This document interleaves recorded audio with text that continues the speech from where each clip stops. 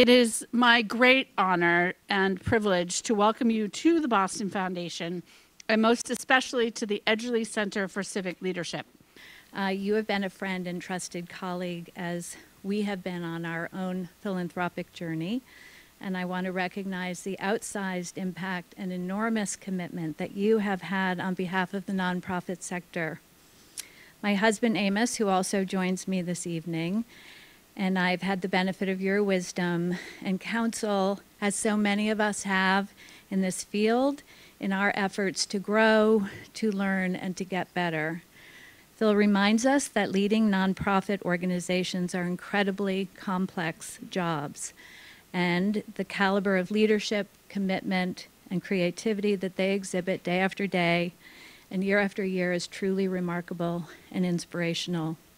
And it is a reminder that our job is to figure out how to support them, to be as effective as they can be, and through them and their organizations, improve lives to make the world better. Before we dive into the book, we want to talk about what's going on in philanthropy writ large. And for any of you who've been following the field of philanthropy, you'll know that in the last year we've had 3 different books that have come out that are probably 3 of the most critical books about philanthropy that I've observed, and Phil and I have had this conversation, that either of us have observed in a couple of decades. You have Robert Reich, who's a professor at Stanford, writing Just Giving, really questioning how democracy fits into philanthropy. You have Anand Giridharadas writing Winners Take All, where he really fundamentally questions whether giving kind of whitewashes where the resources actually come from. And you have our own Edgar Villanueva, who's local from the Schott Foundation, writing Decolonizing Wealth, and really fundamentally asking some questions about the roots of the wealth and how those roots accrue to the populations that help to create that wealth. So in that context, Phil, what do you take away from those critiques? What really resonates, and what do you think that says about where the field is today? Yeah, I mean, I think it's interesting because 10, 15 years ago, there was precious little critique. And it felt frustrating, actually, to see how donors were heralded for work they hadn't even done yet, right? I think, you know, critique is healthy and important, and it's the only way we get better. It's a big part, obviously, of what CEP does and what Barbara described in her really wonderful introductory comments. I think my concern is that we have to be able to simultaneously surface the problems, and I think the 3 books in their own ways surface important problems in order to be able to address them, and we can come back to what some of those problems are. But I also think we need to be able to recognize progress in order to realize that progress is possible and draw the insights from that progress to apply to the challenges we face. I think that there's a tremendous power dynamic in philanthropy and a concentration of power that is magnified in importance when we're talking about things like influencing policy. And so I think it is incumbent upon foundations to ensure that the right voices are shaping perspectives about goals and strategies. And so this is an easy one, and hopefully it's not a cheap shot, but I tell the story in the book of Bill Gates and chickens. And you know, he writes this blog post about how the best way out of poverty for poor people is to raise chickens. And you just wonder about, you know, who in the communications department sort of missed that one, right?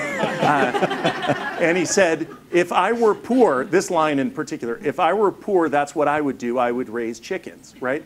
And so, and I have a lot of praise for the Gates Foundation too, but this is a great example of just completely missing the fact that it doesn't even matter if you're right that that's the best way out of poverty for poor people in developing countries, if they don't think you're right, or if the people between you and the people you're trying to influence don't think you're right. So, of course, you know, my favorite headline was when Bolivia said, no, thank you, we don't want your chickens, and The Guardian said, cluck you, Bill Gates. It's one thing to talk about having outsized influence on policy, but what about philanthropy's role in helping actually people secure, basic rights that allow them to be full democratic citizens? I think Rob sort of underplays that, and so I think it is wrong to say that philanthropy is failing democracy. I think the strong civil society that we have in this country is a vital part of our democracy and distinguishes it from countries like China that don't have that strong civil society.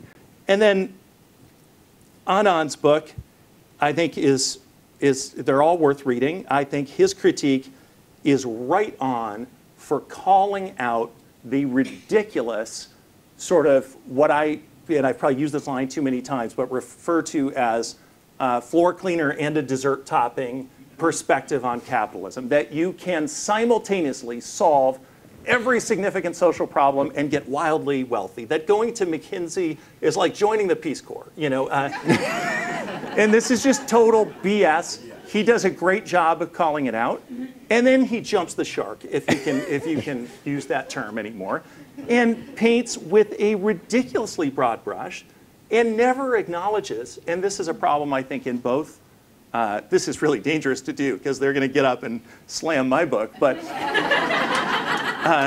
in both Rob and Anand's book, utterly missing are these important players, nonprofits, and their leaders and staff who are funded by philanthropy for better or worse. That's the reality.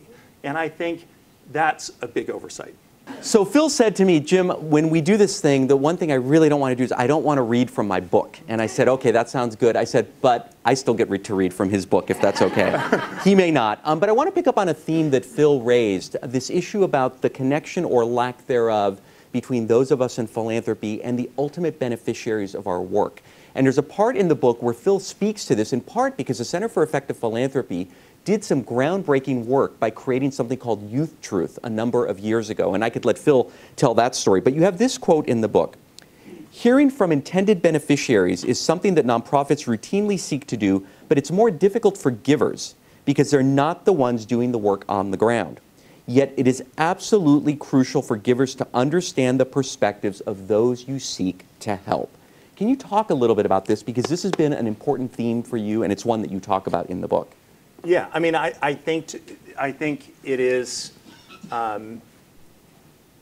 what Bill Gates clearly hadn't done when he wrote that blog post. And I think that it is what we have failed to do sufficiently in our conversations about public education in the US, where we have seen failure after failure, as often folks who made their money in technology, where it was an innovation or a breakthrough or an app that got them where they are in terms of their wealth and their business success, have looked for something analogous in education. But if folks had done a better job, and this is where Youth Truth really came to be, hearing from students, they would have understood that it's just not that simple. That the Gates path, which I don't mean to caricature, but more or less looks something like this: break big small schools, big high schools into small schools. Oops, that didn't work. Let's focus on teachers and teacher evaluation and tying it to teacher compensation. Oh, that didn't work. Let's talk about Common Core. That's the thing. That didn't work. Had there been more systematic, deep listening to students, to teachers, to school administrators, to families, I think there would have been a recognition of the complexity and interdependency of a variety of different aspects of what gets in the way of outcomes, including poverty, among other things. And so I just think it's, people talk a lot at foundations about getting buy-in. And that's not, that drives me crazy, because that assumes that you had the answer and now you're just sort of getting everybody to agree with you, right? What you really have to do, which is hard, and you would know better than me how hard it is, because you actually have to run a foundation, whereas I can just talk about how I think people should do that. really engage folks, and it goes back to what I said before, because they are the best experts, on their own lives. There's a perspective about strategy that is born out of a competitive dynamic frame, where our strategy has to be ours and nobody else's, and it has to be a unique value proposition, and all of this stuff that doesn't make sense in philanthropy.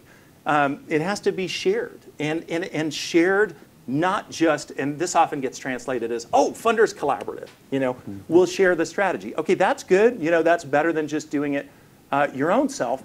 But what about the grantees, and what about the folks, who are on the ground or who are affected by the work that you're doing? Really, the strategy's got to be shared that broadly.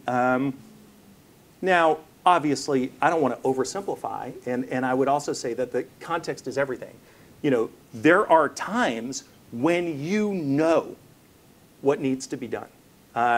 And so if we're going to pick, and then you really just want to get it done, right? So, and when you do know that something works, then I think the frame is different. Looking at Mark Edwards, I'm thinking about something like Upstream, which he leads, where it's pretty clear that providing access to more effective contraception is going to be beneficial. And so you really just want folks to get behind just doing that. And there isn't the same kind of questioning of, well, might that not lead to that? We kind of know that it does.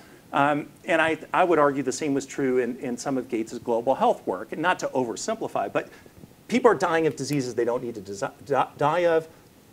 We can immunize, vaccinate, and you can have this incredible achievement, much of which happened before the Gates Foundation was around, but they deserve a fair amount of credit for the more recent part. And the reality is that the childhood mortality rate worldwide in 1960 was 18.5%, and in 2015 it was 4.5%. And this is huge, and this is enormous, and there are times where you do have a more top-down model, because this is what works. But I think those are more the exception than the rule in these complicated and interdependent contexts that we're working. So let me ask this: why did you write your book? What were you hoping that you were going to contribute to this ongoing understanding of our field? Yeah, I mean, first of all, this would be an opportunity for me to say that people said very nice things at the outset that were very much about me. However, I view the book as a compilation of a lot of knowledge and expertise of a lot of different people. Maybe most importantly, the staff of CEP, many of whom are here, but also board members, individual nonprofit leaders who, like Greg Croteau, who is here, who just allowed me to just hang out with him and watch what he does at UTech, and the amazing work that they do. So to a certain extent, I wanted to just package up a lot of those insights because I felt inspired by what can happen when giving is done right. And I actually think it's really underappreciated, right? Like the degree to which we don't worry that our kid's gonna die of yellow fever, or we take for granted, traffic safety, or we think of people in our family who we love and know that, and this is a relatively recent development, that they get to marry who they love. And these are things that I don't think we celebrate enough and learn from. And so I wanted to sort of provide some of that inspiration. And then I also had a lot of conflicting emotions of frustration with the inevitable making of the entirely predictable errors by especially great big new foundations and their really, really wealthy donors. So when you have the job that I have, and you have to be on the other side of conversations sometimes where people are saying, what we're doing here is unprecedented. It's never been done. We are focused on root causes. And I'm like, I could show you an article from Outlook magazine in 1906 that's basically about how the new donors are focused on root causes, although they don't use that. The author doesn't use that phrase. And it's just like, do I have to watch this train wreck? You know, is there anything we can do to prevent it? And I'm realistic. Is my book going to prevent it? You know, a man can dream. You know, and then the other part about it, I think, and the last part is there are certain things, you know, and we've talked about this over the years. There are certain things that just haven't changed that I desperately want to change, and not to just be too predictable, but the biggest one is, you know, the lack of flexible and long-term predictable support that funders provide to nonprofits. So we have surveyed like roughly a gazillion nonprofit grantees of foundations, and this emerges as an issue, you know, no matter how you slice it, qualitatively, quantitatively. This matters to nonprofits. And yet, aggregate data, no change. We see funders that regularly use the grantee perception report actually do change their practice, which I think is just a function of if you continually hear like the same criticism over and over, it's kind of like in your family. You know, it's like, oh, gee, I really do talk too much sometimes. You know, like I've got to work on that. Or you know, I really have to stop just like leaving my stuff on the living room floor, like it's really annoying everybody else. Eventually, you will change, maybe. And so, but on the aggregate data, we haven't seen field-wide change. And I thought maybe what we're lacking here is just the human story of what does it mean when. For example, not to pick on him, but you know, or highlight him again, but when Greg, who is doing this work at UTech, which is literally about life and death, right? Trying to get folks out of gang affiliations, into jobs, get them productive, and has incredible data on you know, recidivism of 10% compared to a state average of 50%. These staff who work at UTech, the street workers, you know, what are they doing? They're showing up at emergency rooms. They're showing up at funerals. They're visiting jails and prisons because these are the places where you can best recruit people to say, hey, maybe your life should be different, and we're there for you. And then to have to worry about whether you can really pay them a competitive wage, or whether, you know, that single-year grant is gonna be re-upped. And it's the same worry that he's got as a woman named Julie Phelps, who I spent time with at a local $1.2 million, you know, budget arts organization called Counterpulse in the Bay Area that I just wrote about in the Chronicle. Exact same, totally different organization, doing different things, exact same issue. You know, maybe if we put a human face on these stories and put them in context a little bit more, maybe that will help create more change. So those are a few of the reasons. The absurd waste of opportunity that is the board meeting that is so scripted and sort of pre-arranged that, you know, if Mary gets up to get a cup of coffee, you know, the chair and the CEO are like, that wasn't supposed to happen. You know, everything has been pre-decided.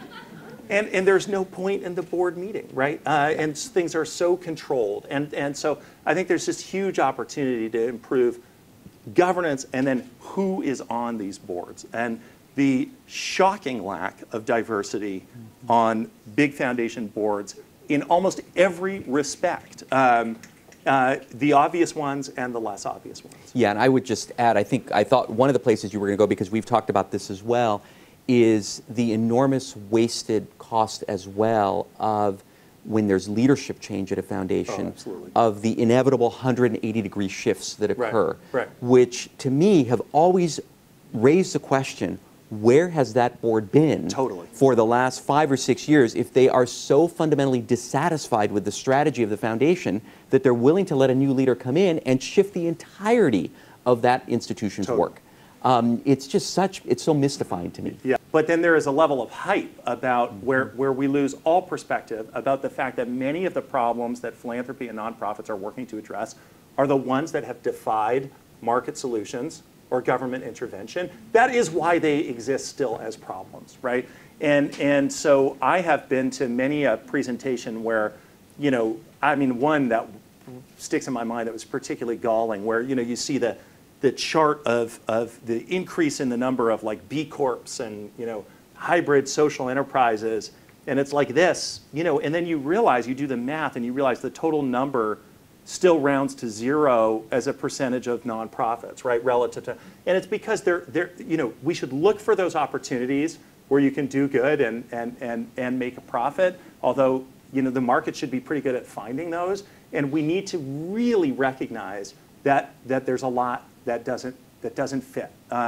And I worry that, like exactly what you said, that the oxygen has been sucked away, and that all our conversations about this work are now about social enterprise, and they're all happening at business schools with a particular frame, and that we've not done a good job of telling the story of these organizations that are mission first and not for profit. So I do write about that in the book, and about the hype, and at the same time, of course, there are places where I think, you know, impact investing can be powerful, but I think the hype has been, and even just the confusion about like being clear that when you buy a Patagonia, you know, that's not, I mean, that's awesome. I love Patagonia. It's not the same as philanthropy.